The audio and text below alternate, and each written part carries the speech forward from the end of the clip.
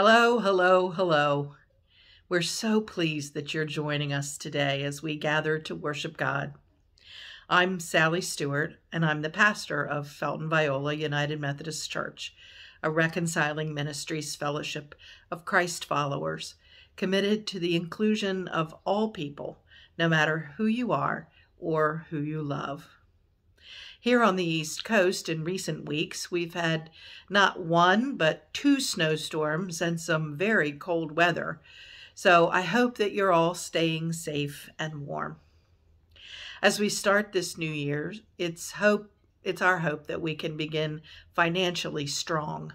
The pandemic has been challenging, and although we've been able to meet our obligations, our reserves are low. And even a small, unexpected expense is difficult. If you value our ministries and can find a way to help us toward a more stable financial picture, we hope that you will do that. Giving is easy, and the information on how to do that is on a slide at the end of this video. Thank you in advance for your generosity.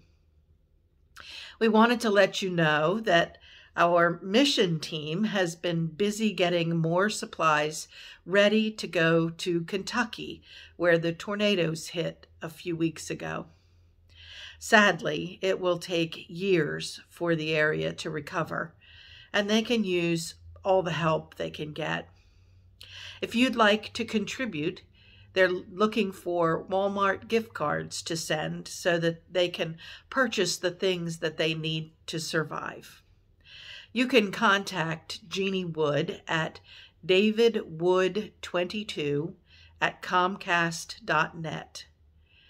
Just a reminder that our leadership team met this week to talk about the local COVID numbers and has decided to extend our pause of in-person worship for another 2 weeks. Please rest assured that we are watching closely, and we will resume live worship as soon as it's safe to do so. We'll miss you all and truly want to be physically together. In the meantime, though, our Bible studies, our mission work, and pastoral care continue. So don't hesitate to contact us if you need anything or want to participate in any way. We're grateful to have this online version of the service. And if you know anyone who doesn't have access to the internet but would like the service on DVD, that can be arranged as well. And now let's begin our celebration of the Lord's Day as we sing, "This is the Day." This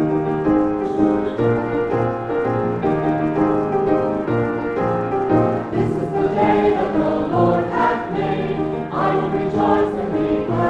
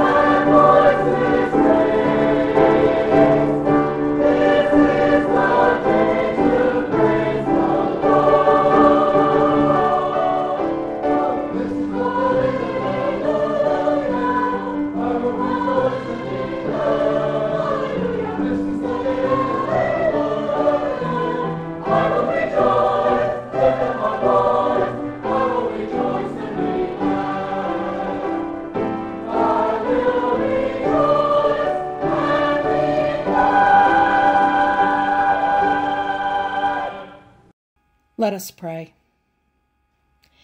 You, O Lord, are almighty, endless in power and love. When we have no power to help ourselves, help us to know we can trust in you, in your presence, and in your power.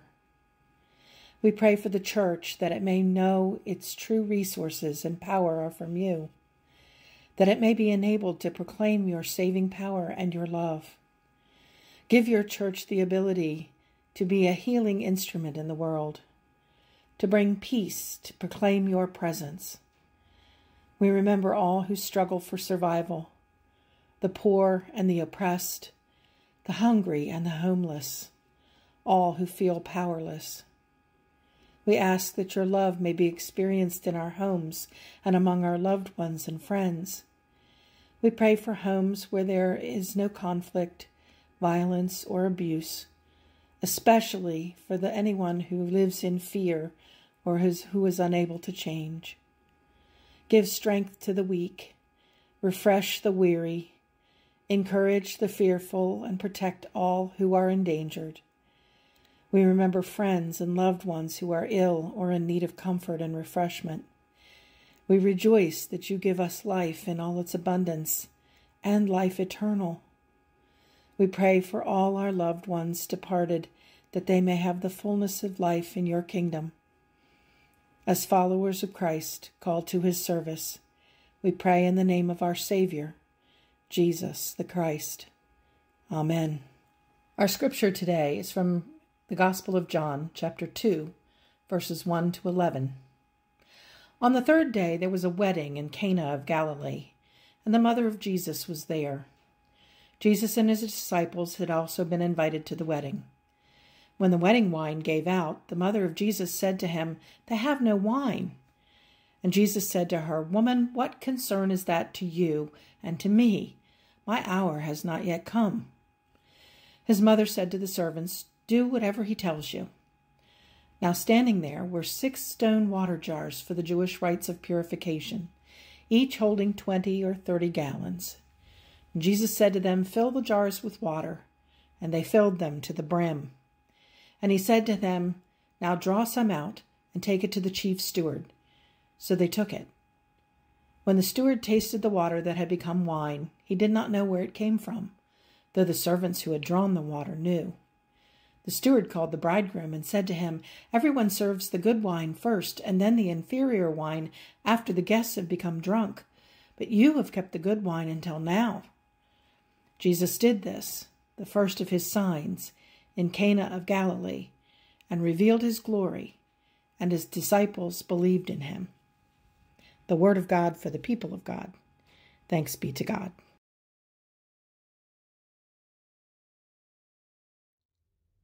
I think the story of Jesus turning the water into wine at the wedding in Cana contains one of the most powerful messages in all of Scripture. I've heard this passage talked about a number of times, with the emphasis on different parts of the story. Sometimes preachers or teachers focus on the issues surrounding alcohol. Alcohol is often a deadly and destructive force in today's world, as anyone who has lived with an alcoholic or has faced that addiction themselves can tell you. So sometimes it's used to make a point about the use of alcohol. There are some very good reasons for abstinence, or at least caution, regarding alcohol, but if you get too caught up with that part of the story, you might miss some other important points. Another thing that hangs people up in this story is the way that Jesus talks to his mother. Some people feel like Jesus is at least being a little bit rude to his mother. So they go off on tangents about obedience and cutting apron strings, and the fact that Jesus gives in and does it anyway. Those discussions can be helpful, but I don't think they're the only reason that John put this story in his gospel. Which brings me to a third stumbling block for this story, and that is that it's the Gospel of John itself. If you've ever read the four Gospels, the four accounts of Jesus' life that we have in the Bible, and read them one after another, you'll notice that John is very different from the other three. The other three Gospels, Matthew, Mark, and Luke, all focused on telling the story of Jesus in pretty straightforward manners. Each one was designed for a different audience, so each one includes and explains slightly different things. But all three of them want to make sure that their readers get the facts of the story. This is what happened to Jesus. This is who we believe Jesus is. This is what Jesus taught. But the Gospel of John is different. John was not written to get the facts out there. John was written with the assumption that people already knew the facts about Jesus' life. John wants to tell his readers what the life of Jesus means, what the core message is really all about. To enter the Gospel of John is to enter a world of symbols and verses that have at least 2 or 3 levels of meaning. The Gospel of John is best read slowly and carefully, often with other people who might see things differently than you do. The only way you'll ever know what's going on in John is if you study John, preferably after you've read and studied the other 3 Gospels. John is highly selective about the material that's included, but because people don't realize John is talking in symbols and philosophy and metaphor, they allow themselves to get caught up in the details, like, was it really wine, or how dare Jesus talk to his mother that way? At best, they end up saying that this is a story about empathy. Jesus sees people who are embarrassed because they can't provide for their guests. Jesus feels their pain and helps them out. Good sermons can come from all of that, but all of those things sort of stay on the surface. The best way to get at John is to start out with the assumption that the message John wants to convey is below the surface, and the details of the story are just a means to an end. So let's approach the story with that in mind. Let's assume that this is not primarily a story about a wedding, about drinking, or about those who scurried around to do what with whom. It's in John, so it must be something more than that. The first thing to notice is that the Gospel of John doesn't call what happened here a miracle. In fact, John doesn't call anything a miracle in his Gospel. Instead, the things that happened are called signs. The writer records 7 signs in his Gospel, and changing the water into wine is the first. We can assume that all that is intentional. This was a sign for people, something that would inform people about what they might expect from this guy Jesus the Nazarene, something that would point them toward a deeper meaning. None of the other gospel writers saw the miracle at Cana as something worth recording. They were much more impressed with the healings and the exorcisms. But John remembered Cana. John saw in the miracle at Cana a sign that served to define the purpose for which Christ had come into the world.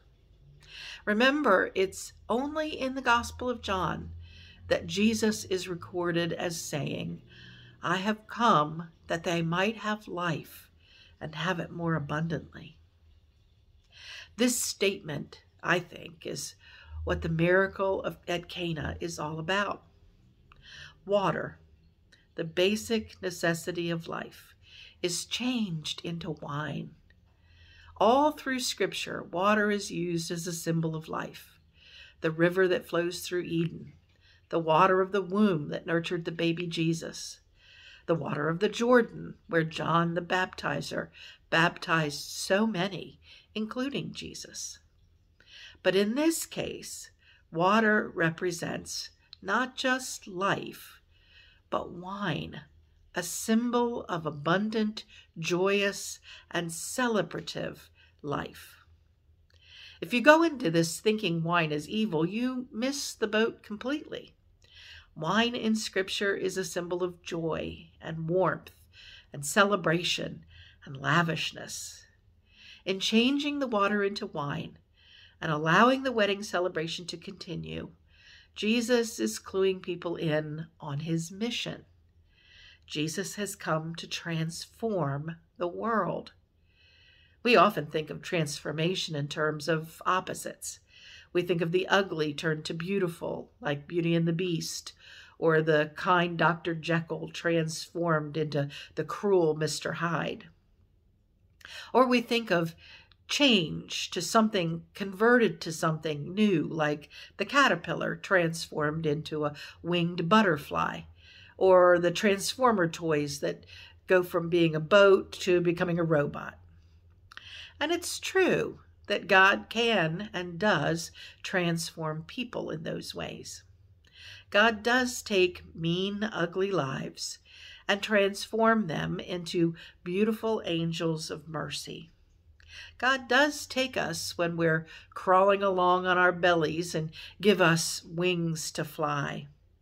God does take us when we're broken and make us whole. But there is another type of transformation that's modeled at Cana. At Cana, the object of transformation is something that's already good and pure and necessary. There's nothing that needs fixing about the water. Water is good. The message of transformation at Cana is not about making the bad good, but about making the good even better. Think about it for a minute. What if this message is about the law and Judaism? The jugs that that Jesus had filled with water were the water jugs used for ritual purification and washing. They were there so that the wedding guests could comply with Jewish law. Jesus takes that ritual water and turns it into something that wouldn't satisfy the law. Washing your hands in wine wouldn't count.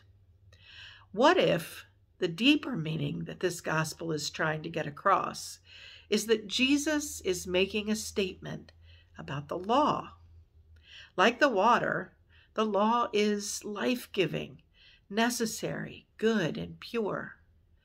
But Jesus came to transform the law into something that was not just necessary, but joyful.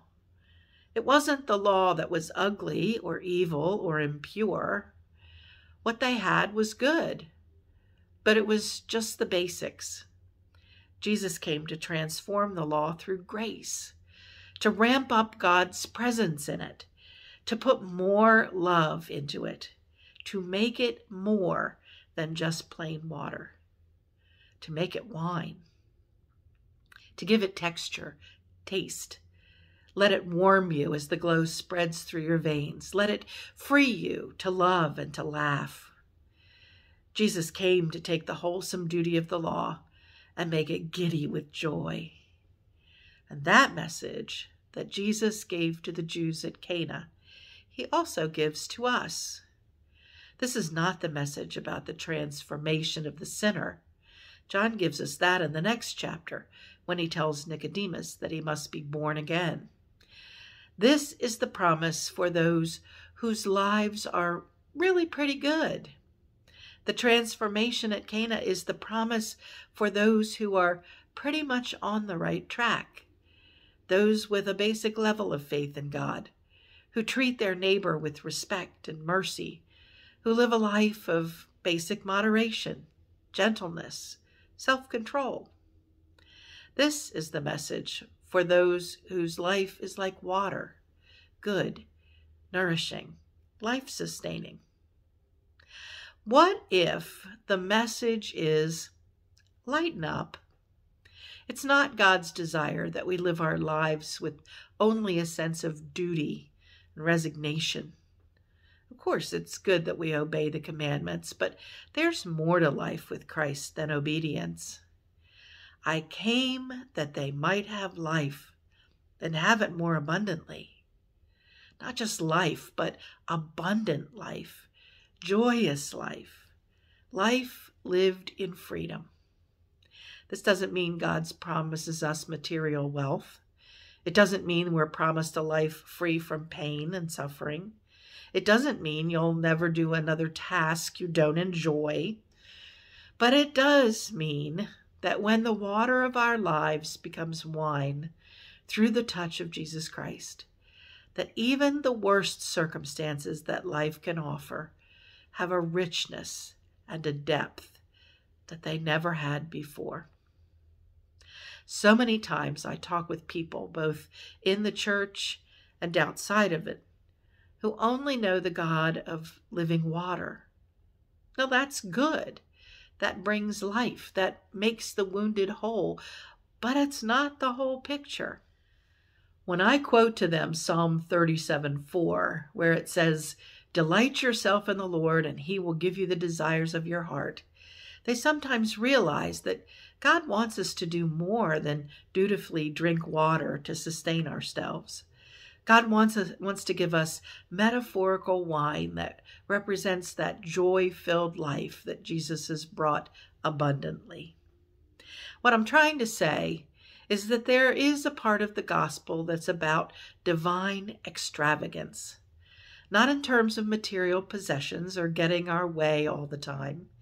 Christian joy doesn't spring from the same source as the happiness of the world.